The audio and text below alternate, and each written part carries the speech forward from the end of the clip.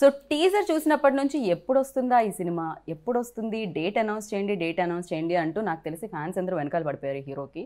So finally date announce చేసేసారు.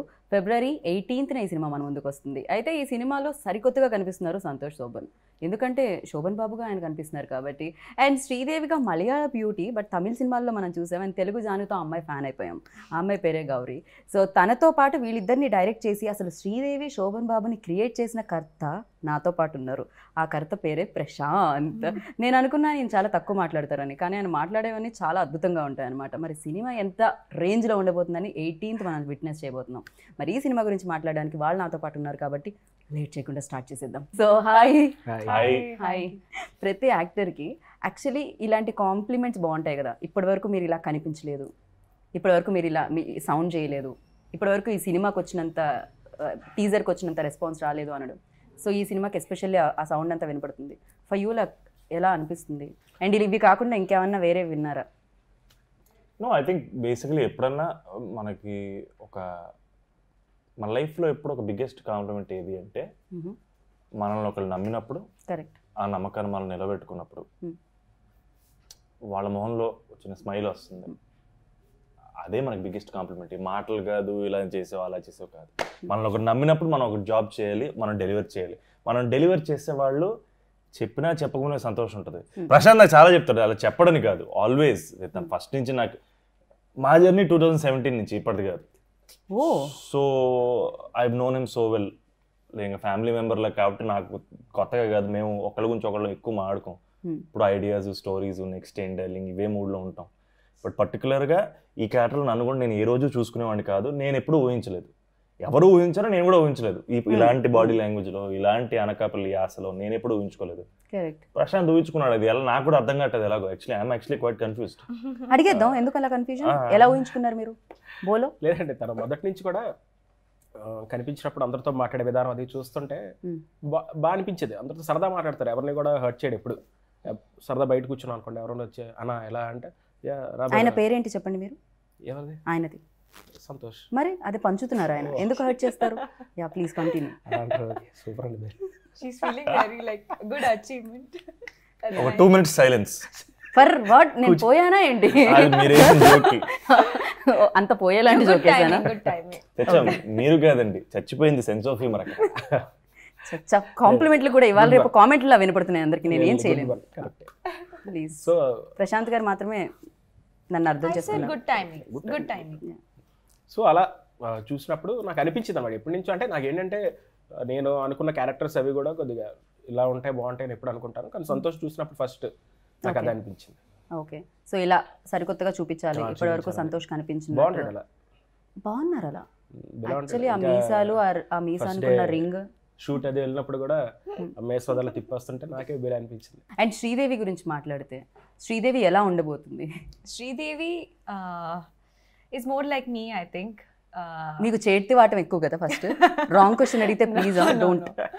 Not that. You hit people in real life, she's asking. No, not that violent, except that part. Sridevi is an urban girl. She's modern, she's progressive. But the difference is between Shoban and Sridevi, there is a love-hate relationship. As in, who's stronger, or that ego is there. It's a very cute dynamic between the characters, and that's what we play in this.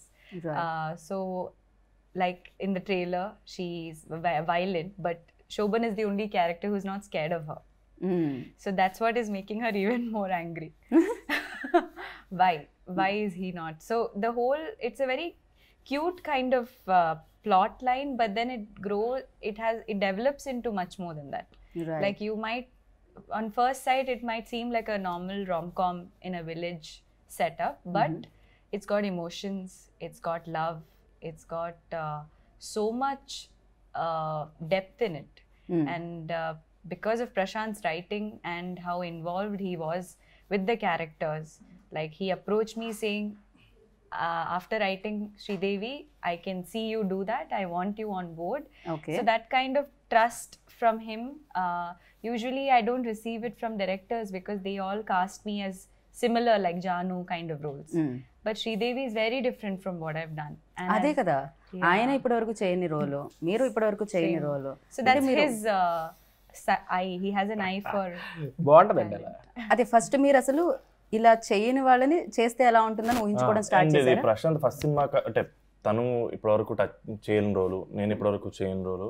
Prashanth first cinema కాబట్టి ఇది Prashanth style అనుకుంటారు. యాక్చువల్గా Prashanth style నాకు డీప్గా తెలుసు. So ప్రశాంత్కి ఒక rom com అనేది యాక్చువల్గా వేరియేషన్. తన జాన్రా వేరు, తన యాక్చువల్గా తన ఐడియాస్ వేరు. నాకు తెలుసు మిగతా full action and mass ideas. And no, I think it's even better. It's I think next చూస్తారు. బట్ అయ్యుండి ఇలాంటి ఒక rom com, pure rom com and ఒక అర్బన్ సెట్టింగ్ నుంచి వచ్చే శ్రీదేవి. శోభన్ బాబు క్యారెక్టర్ మనోడికి బాగా పరిచయం, శ్రీదేవి క్యారెక్టర్ కూడా పరిచయం. But the whole rom com అనే జానర్ యాక్చువల్గా ప్రశాంత్ కాదు. Prashanth it's a style, it's a new style of Prashanth అంతేగాని.